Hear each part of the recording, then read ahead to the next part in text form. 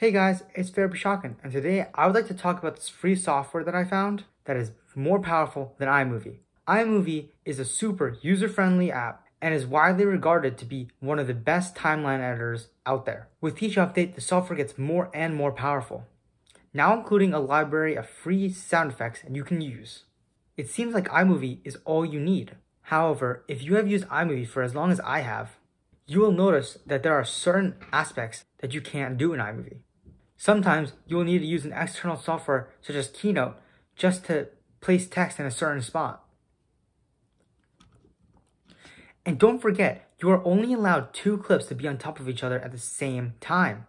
This can be bypassed by exporting the project and putting the exported project under it with a new clip on top. But who wants to go through the hassle just to export multiple clips and then redo everything just because they messed up the first clip?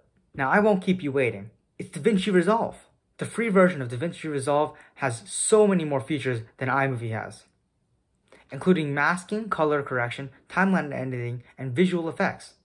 The visual effects section includes so many effects that I haven't even played with them all. You can customize all of the effects to be perfect for your scenario. Like, look at this cool one. They also include an entire title section, which is 100% customizable.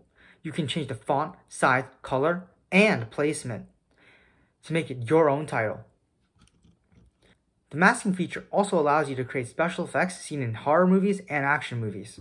They also allow you to create your own customized transitions. Oh yeah, and you can have as many clips as you want on top of each other. You might be wondering, why isn't everyone using DaVinci Resolve then? Well, there are a couple of reasons. One of them is that many people do not know it exists.